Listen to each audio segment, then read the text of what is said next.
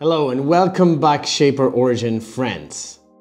A couple weeks back I posted two videos about the auto pass and about the high fee that Shaper is charging. And in the comments people left their thoughts about the price politics of Shaper tools, and obviously not only about auto pass but also about in general their pricing, about for instance the studio software, and amongst others, the pricing of their router bits.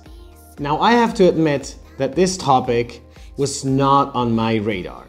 When Shaper sent out the email that they have a lot of new router bits on their offerings, I didn't even check it out. Why? Because I thought those might be overpriced. And so I didn't even go and check out the prices. And I just continue to operate with the ones I am usually buying. Now, when I saw all those comments on those videos about the routers, I was like, well, how bad can it be? And so I went to Shaper Origin's website to check out the prices, and I was like, what? What? Like, what are those prices a router bit for more than 150 bucks? I'm like, what can this router bit do? Can it fly or something? So I studied those prices and I studied those bits, and I agreed with most of the comments about that topic that this was not okay.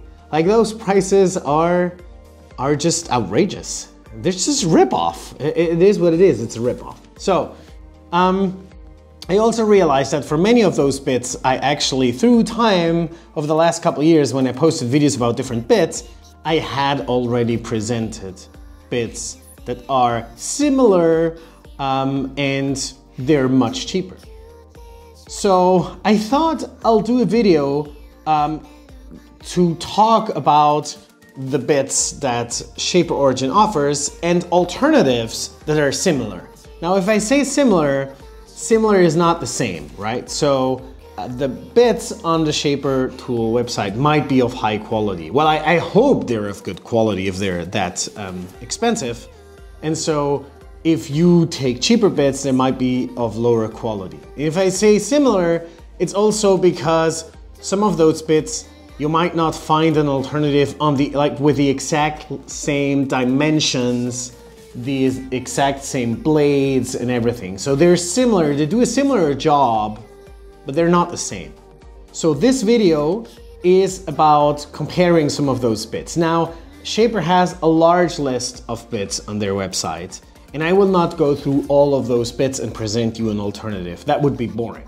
So I will just pick out 3 examples, and then the rest I will leave in the descriptions links to those alternatives. You can go and study them. You can figure out yourself if those bits are actually doing what they should, or if you want to go with a more expensive alternative that Shaper offers. All right, let's start.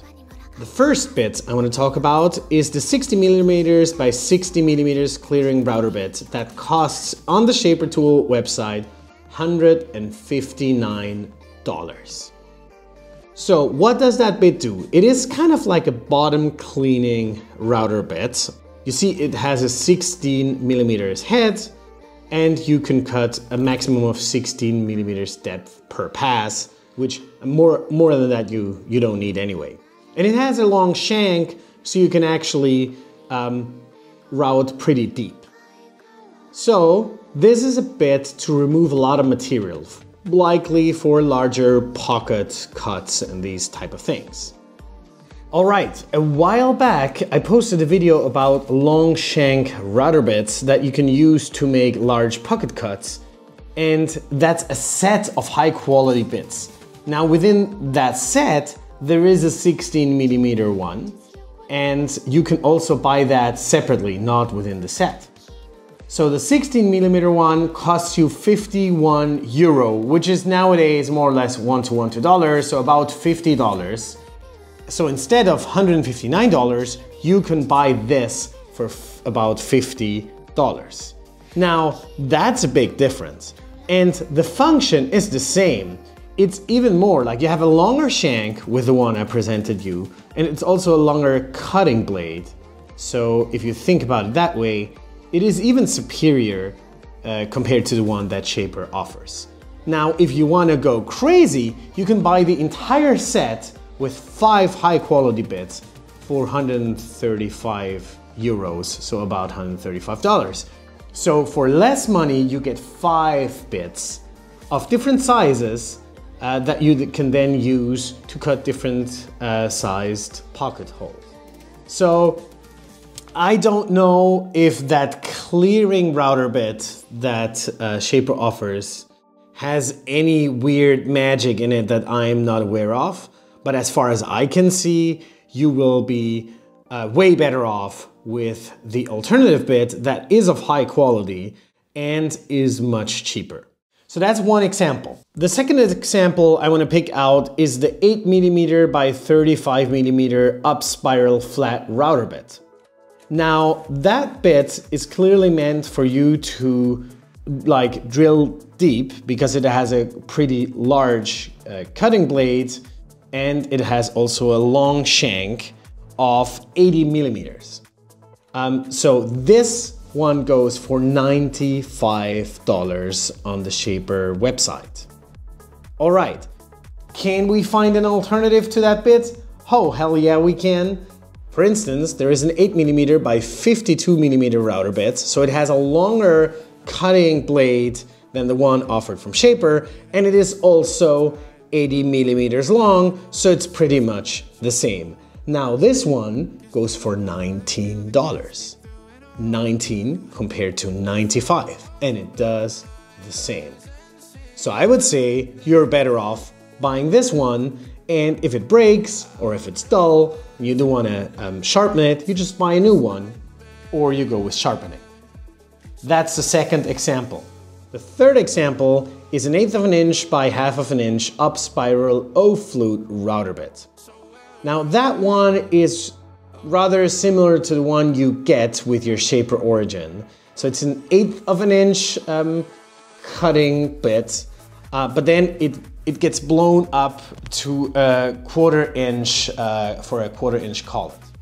Now I have shown you a while back an alternative where you use an 1/8 of an inch bit with an 1/8 of an inch shank, which has the advantage that you can actually cut deeper. Now for this you need an 1/8 of an inch collet, and here's a video that you can check out to learn more about collets, but I would recommend you to buy that collet anyway because that's a really useful one. So that means that if you buy an 1/8 of an inch bit with an 1/8 of an inch shank, you can drill deeper, so that's one advantage. But the other advantage is that it's also much cheaper because you can actually get 10 of those bits, and I repeat, 10 of those bits for $12 compared to the $38 that you pay for one of those bits at the Shaper Origin website.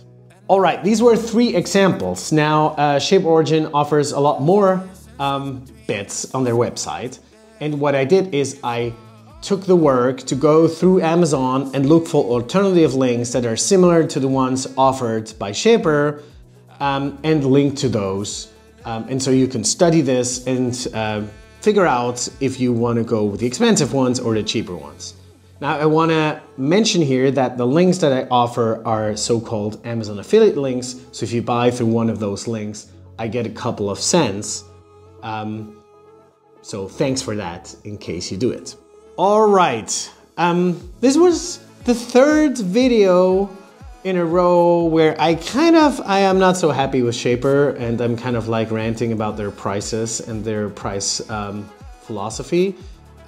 I'm sorry about that because I actually love the Shaper Origin.